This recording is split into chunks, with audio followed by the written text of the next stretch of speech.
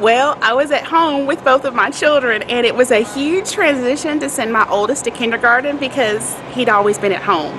And so apparently I volunteered so much in his class during kindergarten, he asked me at the end of the year if I was going to first grade with him. And I said, I am.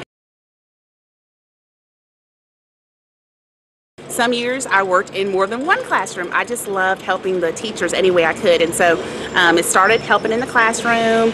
And I literally, there's so many things that people can do to help a school.